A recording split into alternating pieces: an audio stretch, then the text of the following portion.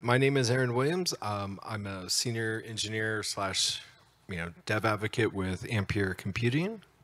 Hi, everyone. My name is Kate Goldenring, and I'm a senior software engineer at Fermyon, where we do a lot of serverless WebAssembly work. And our topic today is the future of the green cloud, serverless WebAssembly on the ARM64 architecture. And as you can tell from that title, we're going to be talking a lot about green architecture. And just to kind of go through this real quick, set up the problem. We know that global warming is happening. It's a big issue, throughout the world, but we still need more and more compute. And this really does affect people. Communities around the world are being forced to decide between having data centers and all the good jobs that they create or housing. For example, in West London, there's going to be no new housing until 2030, and this is so that the electrical infrastructure can catch up with all the data centers that are put in there. And I do want to kind of, in this quote, I do want you to kind of look at a couple of these numbers. Right now, in a data center, a rack is about 10 to 14 kilowatts. That's kind of the standard.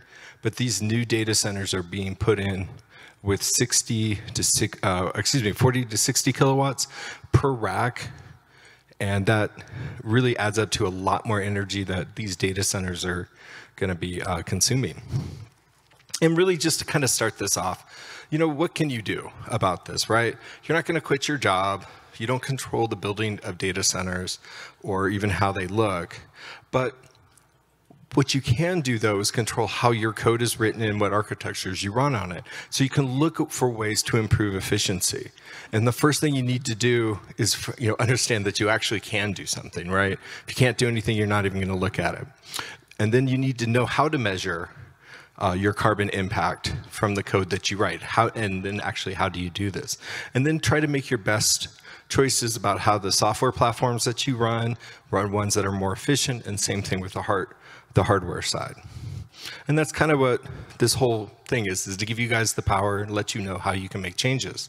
So this is from the Green Software Foundation. So for energy efficiency, this is the idea here is to use less electricity while you're running your software.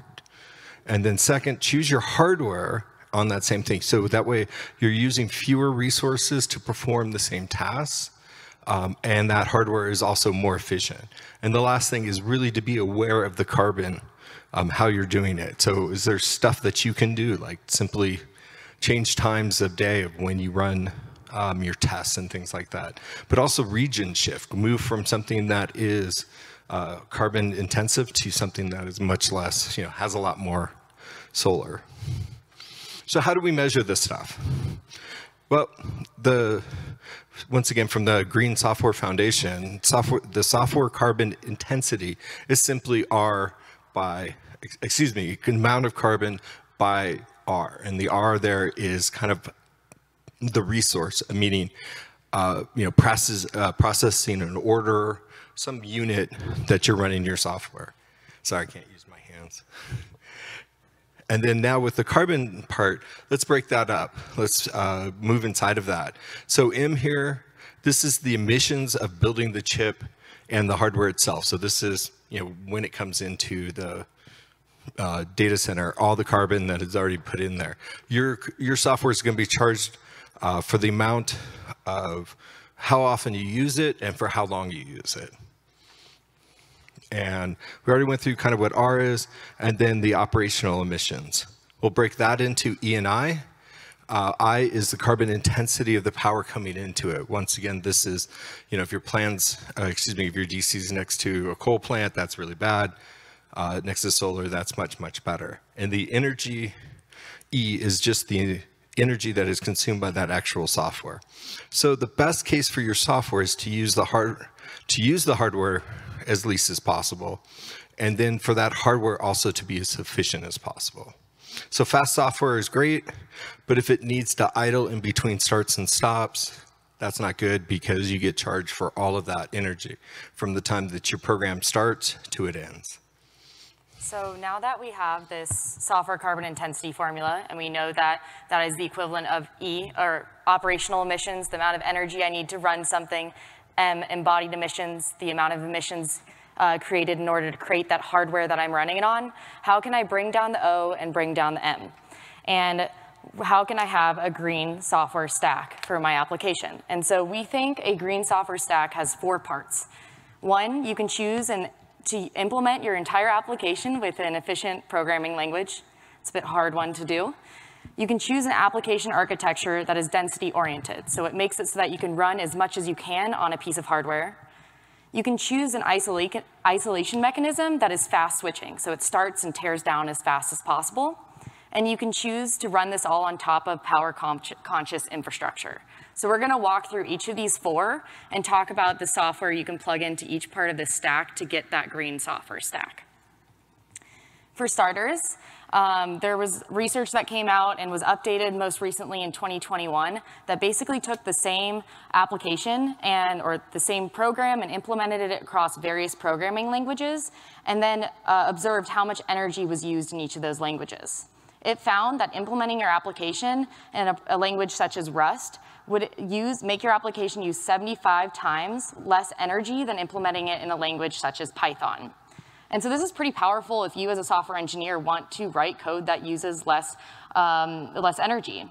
However, we don't always, as software engineers, get to choose what language we implement our code in. Sometimes we're using legacy code or are tied to certain libraries, or maybe our company just doesn't use that language. So this is a great approach to take if you have the power to take it.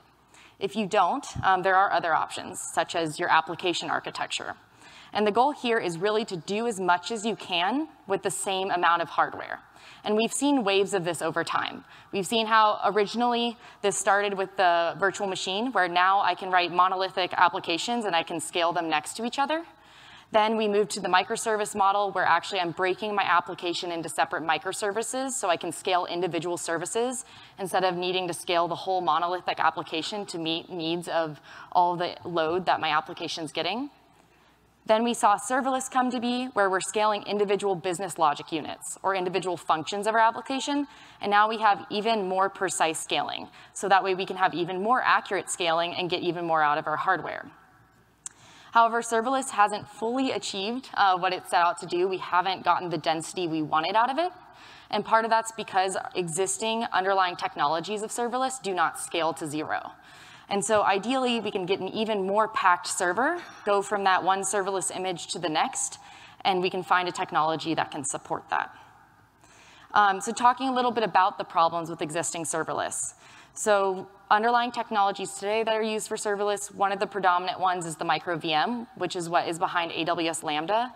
MicroVMs can take up to a second to start if you do cold starts, which means that you end up waiting longer for your isolation mechanism to start than you do actually executing your code. So the workaround for this is for AWS Lambda, they say, don't worry, cold starts only occur in 1% of invocations. But if you look at that from the sustainability perspective, that means that they're pre-warming 99% of instances. So that means they're using resources on the host before you're actually executing your code. And that is because we have those really long cold starts. We have a similar issue with containers when used in a serverless architecture. Azure Functions is backed by containers. And Microsoft research found in 2020 that the cost of keeping these applications warm, so keeping the containers running, was prohibitively high for Azure Functions. And that's because the functions were getting requests about one time per minute or less. So it was just enough that they had to keep the containers warm, that they couldn't tear them down because it takes so long to bring them back up. And we're at KubeCon, so to talk about this problem at large within Kubernetes clusters, on average, 69% of CPU cores in Kubernetes were unused. And so we're not getting the most we can out of our hardware. And so we need to find efficient application architectures that help us utilize all that we can from our hosts. So going back to that picture, we saw each of those application architectures. And now we know the underlying technologies under each of those. So what's that underlying technology under the scale to 0 serverless? And you're probably not surprised, we're at WasmCon, it's WebAssembly. And WebAssembly is an isolation mechanism for our code, so it works in multi-tenant environments just like predecessor technologies such as MicroVMs, containers, VMs themselves. However, it starts in less than a millisecond. And many of you probably already know this, but for folks who might not know what WebAssembly is, It's a portable compilation target. And what that means is I can take my favorite language of choice, whether that's Go, Rust, Python, or maybe JavaScript, and compile that down to this .wasm file. And I can take that .wasm bytecode and run it anywhere where I can put a WebAssembly runtime, whether that's on the edge or in the cloud, whether that's on a certain OS or a certain platform. It's portable across all of those platforms and architectures and regions. And going back to why this is our scale to zero solution, WebAssembly is isolated. It fulfills that requirement that we need for serverless. It has a secure sandbox and capability-based security, which ensures that you only get access to host resources that you're explicitly granted access to. It's portable, like I just mentioned. It can go everywhere, which is great for all of our DevOps. And it's very small. If you are to implement an Express.js app and containerize it, that can be around 300 megabytes. That same application as a WebAssembly component, 3 megabytes. And if you're using a language such as Rust, that could get down to 200 kilobytes. And as we know, that startup time is incredibly fast with WebAssembly. So how can I get started doing this with open source tools? Spin is a project that I'm a maintainer of that my company Fermyon has been working on for 3 years now. And it is a developer tool for writing serverless WebAssembly applications. And it aims to make this experience super simple. It's 3 commands: spin new, you scaffold your application; spin build, you now have your .wasm file; spin up, you're now serving it locally. So let's go ahead and quickly look at that experience. We're going to have to do a little bit of a window juggle here for our screen mirroring. Here we are. Welcome to our terminal. Let me clear this all out. That looks decent sized. So let's do those commands. Let's do a spin new.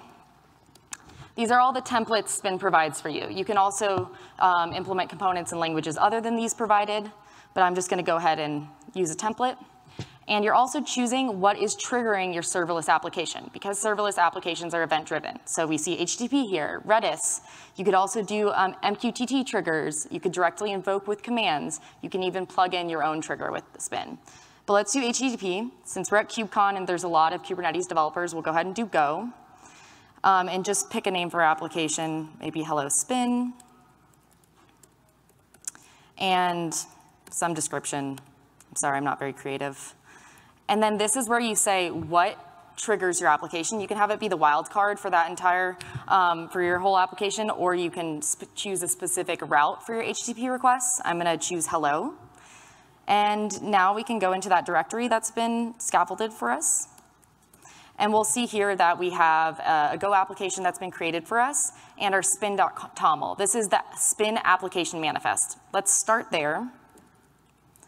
So this is what this describes the layout of your Spin WebAssembly application. And here you can see we have one WebAssembly component that's triggered by HTTP requests to the route hello.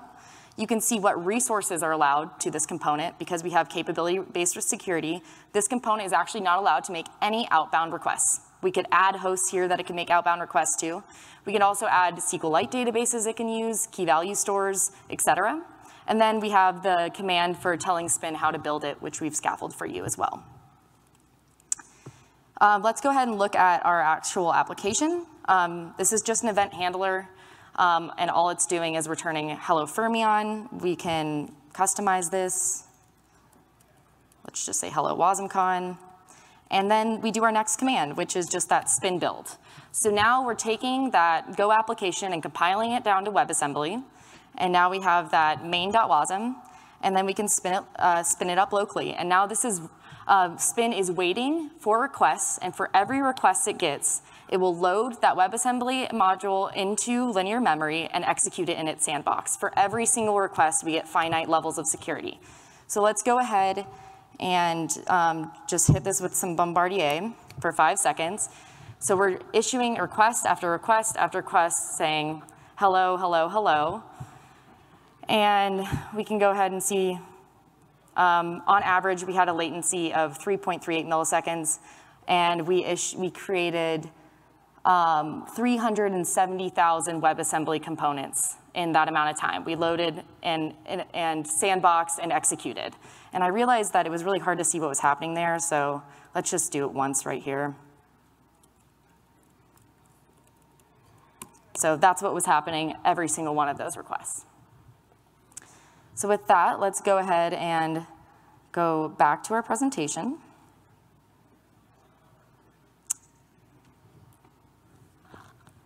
Awesome.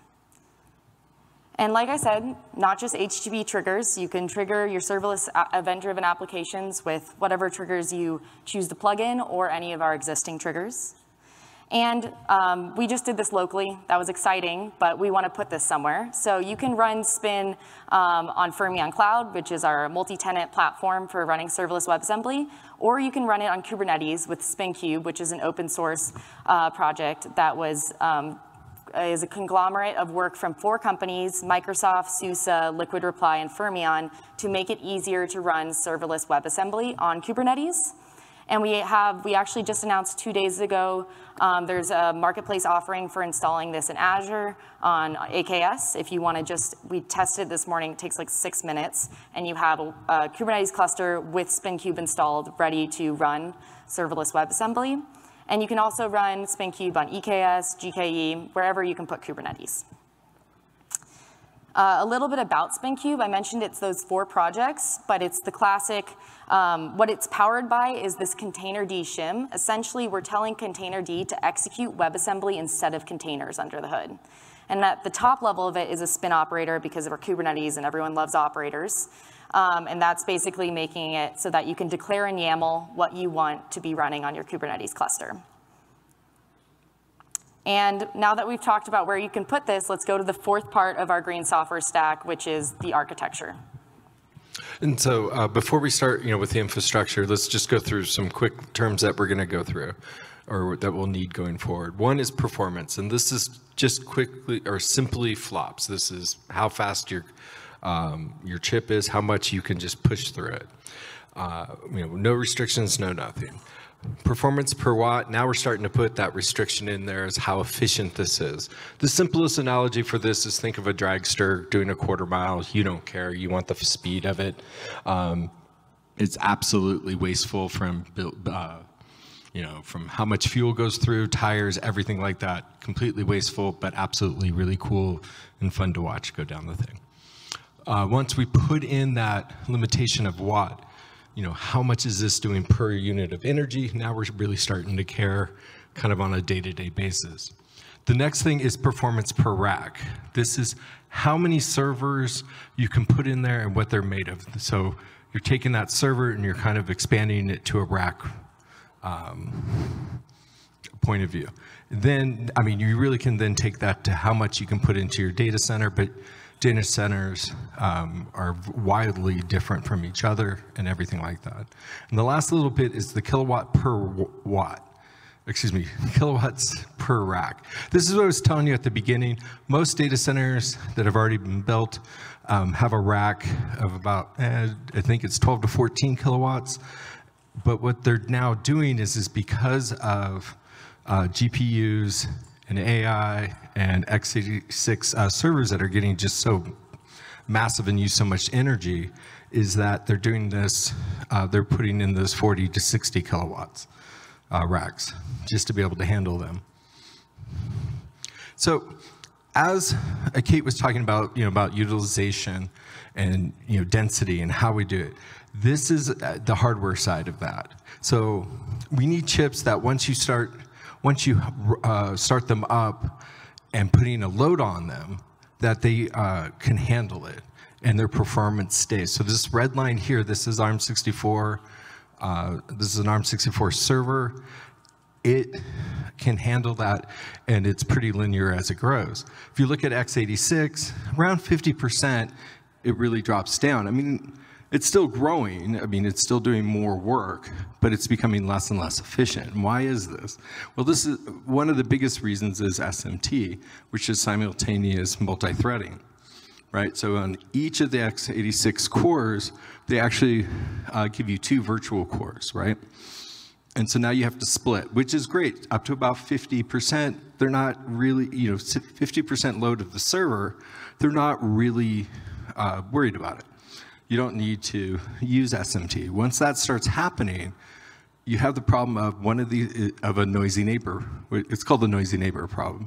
And simply what that means is if one of the threads blocks to go get a resource or doing I/O or anything like that, it has to pause, right? And that also means the other thread is now blocked. So now you have two blocked threads. On ARM64 servers, it's one thread, one core. This is why ARM64 servers have so many more cores, and it's very core dense. And so this can happen. So, more load, you get the predictable performance that you would expect out of it. And so we really need that high utilization because this means less servers, and we have to build less things. All right.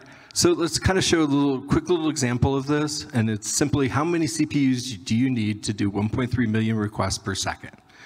And if you look, top line is Intel. It's 82 CPUs, and in our thing, we're making the assumption that this is 2 CPUs per server, so that would be 41 servers. And then what we're going to do is we're going to stack these into a rack. We're going to give this the perfect scenario of where you don't have to put space between the between the servers to make sure things are cool. We're just going to pretend for everybody that everything's the best case scenario possible. Then if you move down to Arch64, ARM64 servers, they only need 18. Once again, they need 36 CPUs to do it, but only 18 servers. Why? Back to SMT, other things for the throughput of getting the thing. Anyways, now, the reason these things are stacked this way and this graph is this way, if you notice the 18 servers will fit into a 42U rack versus you will need 3 for that Intel server. Thus, once again, trying to be more dense, better utilization both of CPU, the silicon itself, and then the server, and then the rack. And this really adds up. Oops. And this adds up a lot. So now if we think of those Intel servers, they're at 850 watts per server, and then we need 41 of them. Simple math, multiply it together, and we almost get 35 kilowatts per hour. That's a lot of energy. Versus on the Ampere ones, the Arch64, that is 18 times 705, so it's 150 less already per server, and so many less servers to begin with. And so now you end up with that 12.7 kilowatts, which is, once again, enough to put into a rack. So it's still one rack. So kind of wanted to kind of have a little conclusion slide here. And it's kind of really obvious, is this you guys do have the choice or have some options when you're building your software. If you use a more efficient stack for that, like Wasm, great, that's better. That's going to save energy, save carbon, great. If you have a choice with your hardware, if you choose ARM64 servers, once again, that's better. But if you can combine this stuff, building Wasm on ARM64, you end up with a much, much better solution. And now for some cool demos. Yeah, so let's go ahead and look at the combination, this part of the matrix that we want to be at, the Wasm plus ARM64. When we were releasing SpinKube, this text is unfortunate. When we were releasing SpinKube, we wanted to help people who are using it in their clusters to be able to test their production applications to see how they were doing performance-wise. And so we created this performance suite that, if you're familiar with K6, it's a tool for load testing applications and has an operator for Kubernetes. We essentially are using that with our Kubernetes cluster configured with SpinKube and ran a series of load tests and created a repository so that people can use those load tests and also add their own. And the way it works is whenever we want to run a load test, say we're releasing a new version of that container dshim, we'll come in here and create a new one. And this test is pretty extensive. It terraforms an entire cluster, it installs SpinKube on it, and then it runs a bunch of tests. And so instead of going ahead and doing that, we've already have one that's completed that we can look at, and obviously add the P for the Ampere nodes. there, and this is all on AKS, and you would just put your Datadog dashboard ID there. There's also Prometheus set up in here if you wanted to use that. So we can look at a previous test and just go to that Datadog dashboard and kind of see what the results of it were. And you can see we're using pretty small nodes because we don't want to, because they're kind of expensive runs if we used too big of machines. So it's about 8 GB and 2 core machines. And one of the tests we run to see how language tooling is improving in the WebAssembly ecosystem is if we take the same Hello World app across languages, how fast does it execute? And so this is something we're just keeping a tab on to kind of see. And we'll see if we go back to our first part of our green stack, it still matters what language you choose. That still does help with the speed of execution of your code. Another one we do is as we scale up the number of replicas of our application, say you want to use pod auto-scaling with SpinKube, you'll see that we're still staying flat on requests per second, which we were curious to test out. And then here's the one that's interesting, which is ramping the requests per second. You can see the CPU usage as we ramp up just immediately drops down after the test too, so we're scaling all the way back down there. So this was just a suite that we've kind of have to get started and are hoping to let it grow naturally for assessing the performance of your WebAssembly applications. And if you, just to kind of summarize, someone who's walked through this and done this basically experiment of, okay, I was using containerized serverless and wanted to move to serverless with WebAssembly. The Zeiss group did this. And once they moved to SpinKube, they were able to reach a higher density without losing performance. And what this resulted in is they cut the cost of compute by 60%. And part of this cost cut was because once they had moved to WebAssembly, they had higher density, but they also could choose what architecture worked for them. So they switched to Ampere-based VMs in Azure, which were less expensive as well. So moving to WebAssembly gives you that flexibility to constantly change your architecture decisions. Finally, if you want to interact with more WebAssembly, we have a really cool demo that's going to be all across the show floor today. Microsoft, Fermyon, Ampere, and Akamai are all participating, and we're going to have a sound sensor at each of these booths. Don't worry, it's vibration-based. We're not recording you.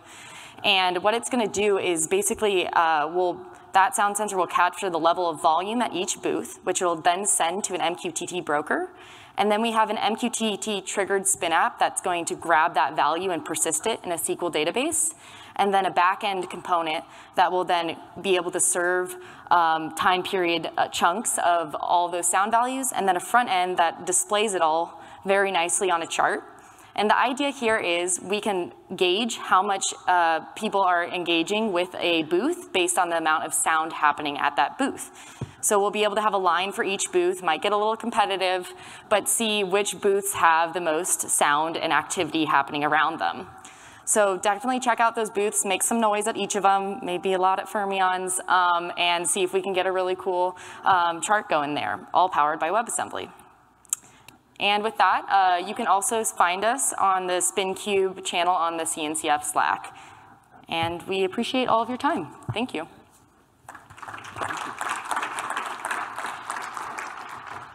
If there are any questions, I have a mic and running around. But since I have the mic first, I'll ask a real quick question. Sure. Can you automatically set up, to figure out where is the best place you can run on SpinKube? Are you talking about where as in what region is the most sustainable? Yes. We don't do that for you, but a lot of cloud providers do that for you, and there's a lot of tools out there that will help you understand what region to run your application in that's using more sustainable energy, whether that's a certain area of Europe that has more wind or solar, but we don't have anything to help you with that. So I have a question about Spin, very amazing demo. I'm wondering, what is the support like for third-party libraries when I'm working with, let's say, TypeScript or Python WebAssembly? For example, I'll just give a concrete example. For example, if it's a HTTP handler that processes image, and when I was doing in Docker, I would have to install some system dependencies at the OS level. Are these packages, will these packages be supported when I move to Spin? Yeah, what exact library support is supported in each Language ecosystem is a really good question, and that's across the entire language ecosystem, not just specific to Spin. But for example, with Python, one that a lot of people ask about is pandas, which recently Python now has support for. So over time, we're adding support for more and more libraries. For image analysis and basically image changing, we've done already some, I know we have demos where we've done basically changing the filter on an image or making it vintage looking and all of that. So I know we've found ways to do that, and that was in JavaScript, but I don't know the exact libraries that are capable of doing that and whether we have support for those specific ones. But that's certainly a great question to ask within. Spin has a Discord, so if there's a specific example you want to do, definitely check out Discord there, and we can look at exactly how you would make that happen. Does that depend on the maintainer of these respective libraries, or is that an effort that, I don't know, WebAssembly or Spin would take care of down the road? Sometimes both. I believe for NumPy, that was an effort for componentized Pi, so that nothing the maintainer of NumPy had to do. And then other times, you may need to change your library to target, for example, WASI-HTTP or something like that, if you wanted it to be more native to the WebAssembly experience. But a lot of times, the library maintainers are left ignorant of it, which is the best case scenario. OK, thanks. Hi.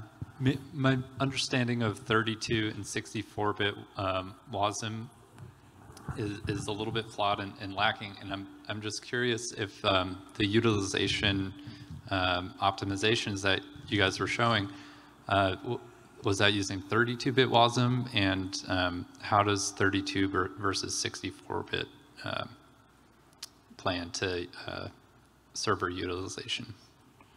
I am not sure on 32 versus 64. I'm pretty sure we were using Wasm 32, but I don't know how we would see performance trade-offs between the two of those. Yeah, that's a great question to ask. And one place that would be a good place to get the answer to that would be in the Bytecode Alliance Zulip to see if people have played around with the difference in performance there. So can you compare this to other solutions like K3s? Like, where does Spin pick up and Kubernetes leaves off? I heard the containerd reference, but are you able to make a quick comparison to something like that? Like, what was the? Like K3s, for example. K3s? They try to compile all of Kubernetes into a single binary kind of approach. SpinKube works with K3s. So K3s uses its embedded containerd. Like you were saying, it kind of brings everything together into one package, but that containerd still has a configuration file. And basically under the hood, what we're doing is we're updating the containerd configuration file so that it's aware of the Spin runtime. And so when it sees the Spin runtime class, it executes the containerd shim instead of runc. And Kubernetes has native support for that with its runtime class type. And the runtime class manager that's a part of SpinKube does all of that for you. So it will go find that containerd config file based on the runtime, so it knows where K3s is, update it, and then you're good to go. Okay, and a follow-up. So like how much more portable does that make this? For example, could it be used in the local dev or dev containers scenario? Like if you wanted to deploy, say, to an artist's machine for a game scenario, they're not very technical. They want to get set up. You want everyone to have the same dev environment. Kubernetes has been a little bit heavy. Do you think something like this could make inroads there? I'm not aware of the efforts to put K3s in a dev container, but my thoughts would be if you can put K3s there, you probably could put us on top of it. But I would also recommend in that case maybe just using Spin as well, which is what we like about Spin is that you have the same exact developer experience locally as you would running it in the cluster. So you can just execute it locally in your environment and it works across your language tooling. So I'd probably just use Spin instead, but I would love to see someone put K3s in SpinKube inside a dev container and try it out. Lastly, does it work with like traditional like Kubernetes CNI? Like could I use Calico or Cilium with it? Yeah, so the networking is all above SpinKube's level because what is happening is that it is running as a container. The pod, it's still within a pod scope, so it still has a pod IP and everything, so all CNI above that still works just as normal. Hey, thank you very much for the demo. So I have a question. So if I have an application that really doesn't need to scale to 0, but just need to scale up and down, is there any benefit I would get going to Wasm versus staying in Kubernetes with an optimized autoscaler? Would you describe the application that doesn't need to scale to 0, but just scales up and down as basically a long-lived service, something like that? Yeah, yeah. My personal opinion is if it's a long-lived service, there's not as much benefit to using WebAssembly because you're not getting that tear down, tear up. But if you still want to use it as the isolation mechanism, it's still great, and you could use that instead of containers. But you might not be interested in that trade-off to all that is open and available to you using a container instead.